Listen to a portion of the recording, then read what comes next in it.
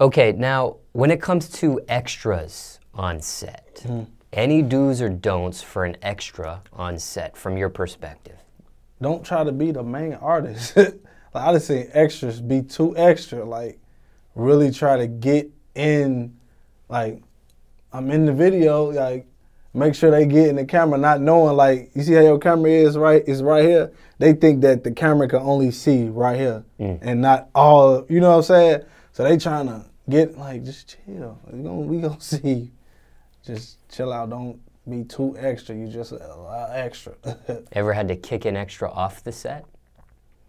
I wouldn't necessarily say I had to kick an extra. Probably had to kick a female model off or two. Like, they was getting too extra, too fanned out.